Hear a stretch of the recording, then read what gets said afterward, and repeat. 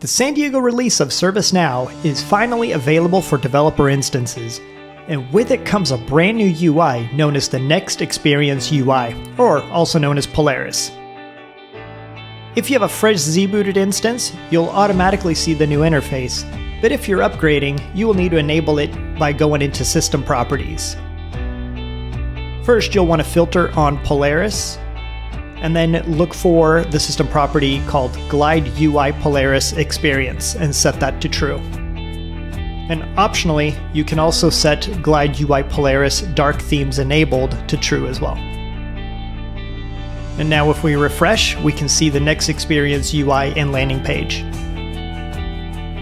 Instead of a side menu, we can now access the menu from a drop-down inside the header.